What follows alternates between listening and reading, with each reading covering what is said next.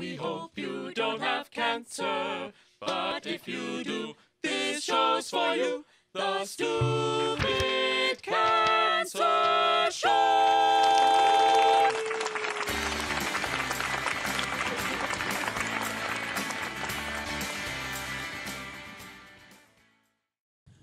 Welcome back to another exciting episode of the Stupid Cancer Show right here in New York City. I am Matthew Zachary, the founder and CEO of Stupid Cancer. Joining me here today is Bruce Cozadd, the CEO of Jazz Pharmaceuticals. Welcome, welcome, welcome, my friend. Glad to be here.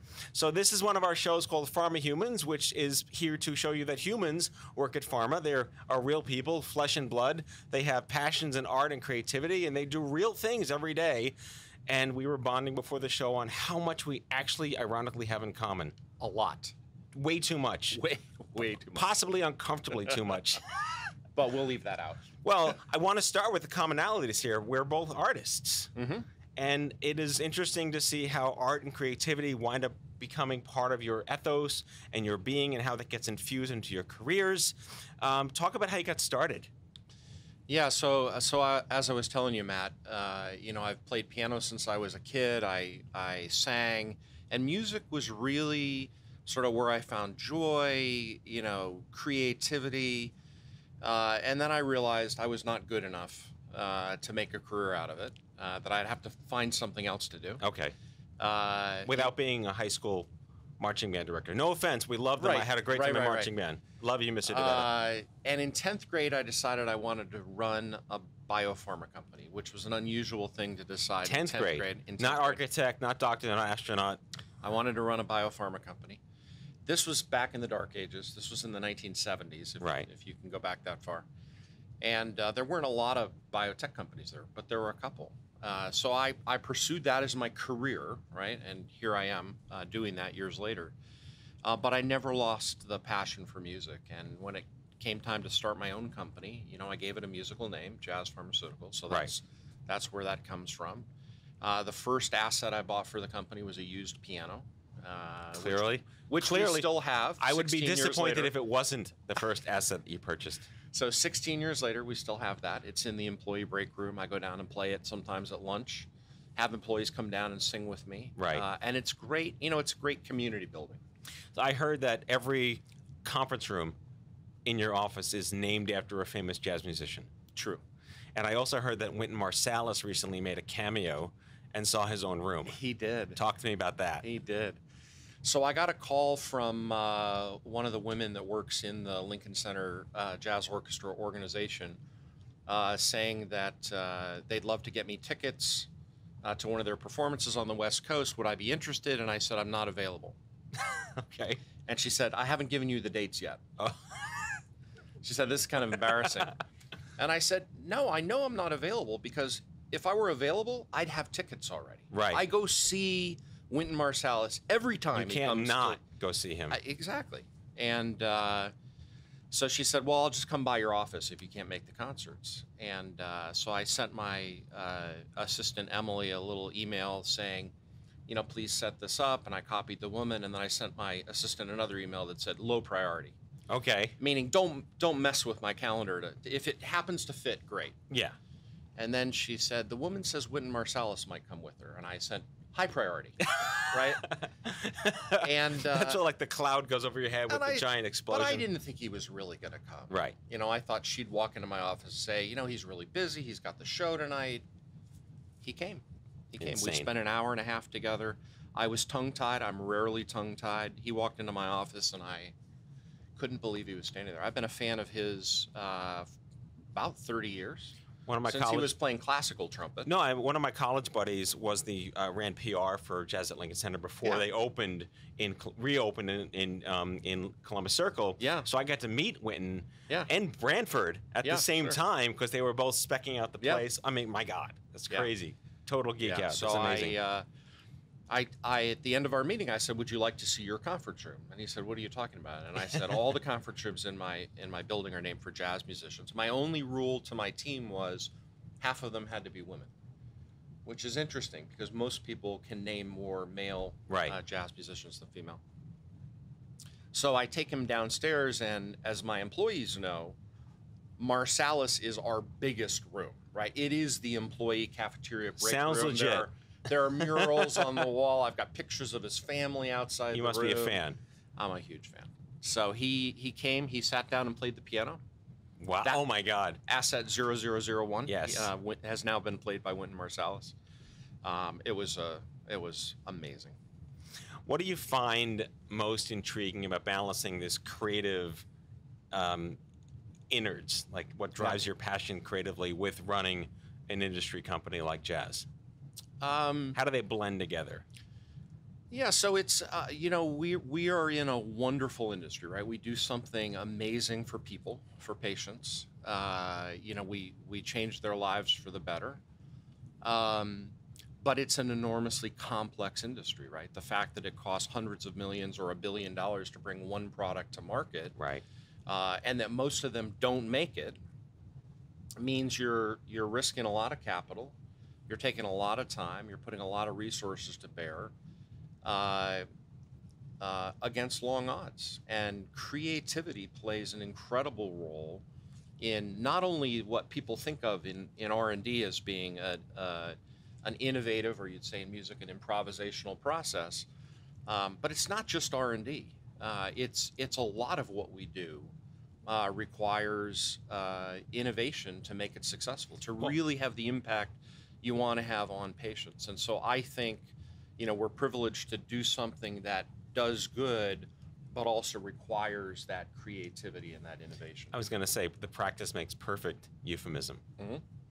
Or that, what is it? A failure or success in training. Mm-hmm. I've heard that too. Yeah. We make a lot of mistakes, and our company is on a path to be more innovation based. In other words, to invest more of what we do back into R&D. Right. And so one of the things we're working with our employees on is being comfortable taking more risk than we've taken before, and understanding that you learn through failure. So let's talk about the role of the advocacy organizations within the lens of how Jazz interoperates. And as a partner of yours for many, many years now, it's been interesting to see how you are really putting your money where your mouth is on innovation. And, we say patient centricity, which is a nice buzzword these days, but what's your take on how you see interoperations with patient groups? Yeah. Well, let me start with the patient centricity and just say, I'm one of 3 founders of Jazz Pharmaceuticals back in 2003. And the reason the company exists is I wanted to work for a mission-driven company that treated its employees well. So how novel? Yeah, nothing about this is novel. It's just doing it, not saying it, right? And so, I had this idea to start this company with a focus on patients and with a certain corporate culture that got built in from day one. And here we are 16 years later, and I still tell employees, success is, are we mission-driven? Do we live our values? That's success. It's not a revenue target. It's not an income target. And so how do we stay close to patients, right? I love the opportunity to meet patients, to talk to patients, to follow patients longitudinally, right? It's not just that moment when we offered a treatment. It's how did that impact their life? How did it impact their family? What happened afterwards? What's the next chapter? And so I stay close to a lot of our patients. You'll see if you walk into our building in Northern California, a big mural, sort of a multi-story mural, that's all real patients, our patients with their name, their disease, most of whom I've met and stay in touch with. So advocacy groups, to go back to your question, Matt, advocacy groups to us are one of the ways we best understand how patients feel, not just about a treatment, but the disease they have, the challenges they face, what they really need in the way of support. We can't provide all that support. We're not the best organization to do that.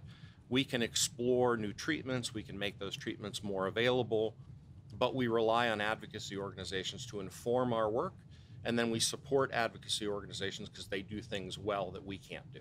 Right, and I can attest that they really do that. It's been a wonderful partnership for so many years now, working with you and your incredible team. And again, like the whole point is, like, you're a person, you're passionate, you're driven. I don't really see a lot of that humanity in the way some of the bigger groups are run these days. And as much as I've written articles called "There's nothing very centric about patient centricity out there," but when you truly do focus on, I would say the end user could possibly be, we talk about end users now, but patients really are the end result of your efforts at the end of the day. And I just look back at how dignity matters these days, and you were a pioneer in recognizing that dignity matters. Yeah. And the other thing I'll say is sometimes these worlds collide, and our patients and our employees are one, right? Sometimes that's an employee is diagnosed with one of the diseases we treat, or a family member, a child is diagnosed with one of the diseases we treat. Sometimes we have people who are survivors of a particular disease choose to come work for our company, right? Because they're so committed to how can I do something for people who are similarly situated. And if they believe our company does good work and really cares about patients, they're driven to come work for us. So one of the diseases we treat that's not in the cancer field is narcolepsy. And I know we have a lot of narcolepsy patients, people with narcolepsy, working at Jazz Pharmaceuticals. It's a rare disease. You wouldn't expect to find many, right? But there are a lot. And they've chosen to come to our organization because they realize what we can do for people like them. So the ear of industry is watching. Okay. If you had to offer, I would say, a really high-level pearl of wisdom to your peers in the industry, what would that message be? Well, I'm not sure my industry needs pearls of wisdom from me. Play piano more. I would say a couple things. I would say there's a reason our organizations exist, which is to improve patients' lives. And if that's not what you're focused on, you're making a mistake. It's not just about shareholders. It's really it's a mission-driven industry, and let me. That sounds like, yeah, sure, you can say that. What does that really mean? So, if you have a sales force in a pharmaceutical company whose job it is to go out and sell a product, what instructions do you give them? What is their goal? Is it to sell as much product as possible? Well, if they're promoting your product for patients who will benefit from your product, will uniquely benefit from your product, the right patients, yes, sell as much as you can, right? Do it in a legit way, but that's you are advancing our mission. But there are patients who won't benefit from our products, right? Or might even be uniquely harmed by our products. Selling to those patients is not mission consistent, right? So do you or don't you believe you want to improve patients' lives? If you do, you're going to do the right thing, right? Which is find the right patients and be as quick to tell doctors when not to use your product as when to use it, right? That's consistent with your mission. It's the emissaries of humanity, in a sense. Yeah. So making sure everyone in the organization connects to that. Why are we doing what we're doing? There's a reason, right? There are ways we need to do it. But stay consistent with that mission. The other thing I would say is, you have an impact as a leader of an organization. You have an impact on your own employees and their health. So there's a book that recently came out by an author who's a friend of mine called Dying for a Paycheck, that talks about the impact that CEOs, leaders of organizations, have on their employees' health because of decisions they make about the kind of work they do, how they're treated.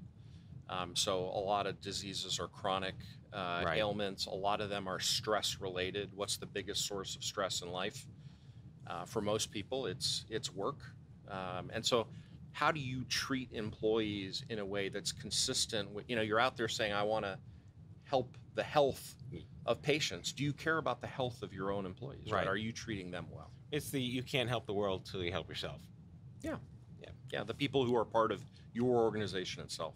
Yeah. Bruce Cozadd is the co-founder and CEO of Jazz Pharmaceuticals. I mean, the sub list though: singer, pianist. Yep. Do you compose?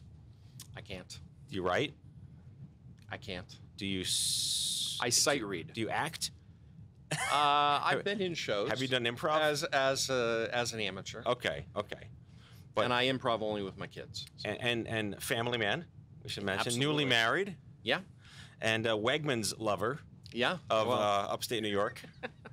Anyone listening that is aware of Wegmans is nodding their head on the video right now. Yeah, of course. We will not put a link to Wegmans. You're going to have to find that on Google. But this has been astonishing. Thank you so much for joining us, stopping by, glad to be lending your voice, your story. It's important that these conversations get out there. Yeah, I agree. And a real pleasure to meet you. Always love running into musicians who have found other interesting things to do with their life as well. Exactly. Wonderful parallels. Yeah. All right, folks. Thanks for joining us on this episode of the Stupid Cancer Show. We'll be back very soon. Take care. Bye-bye. Bye-bye. Hey, everyone. Thank you for watching our show. Please subscribe to our channel and click the notification bell so you are alerted whenever we post new content. Follow us online at stupidcancer.org, Facebook, Twitter, Instagram. You know the deal. Stupid Cancer. We make young adult cancer suck less. Bye-bye.